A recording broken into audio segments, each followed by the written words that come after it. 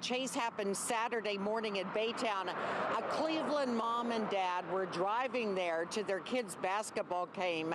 Just those two were in the car, and that's when they saw far more than they expected. A driver, they say, nearly hit their car. Then they saw police chasing the car, so they followed as well. That's when Amber Hales hit record on her cell phone. She said a woman was throwing clothes out of her windows, and when the suspect finally pulled over is when you can say it really unfolded. She got out, and when she got out, there was a ditch right there full of water. She actually jumped in the ditch full of water, completely naked. No, ma'am, she was completely naked. Jumped in the water, sat there for a few minutes, and then crawled out and walked over into the empty pasture right there by AutoZone, and then that's where they got out and drawed the tasers and stuff on her.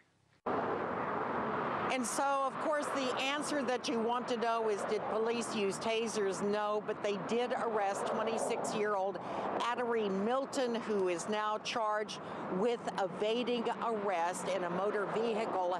And she was also already on parole for assault on a police officer in Austin.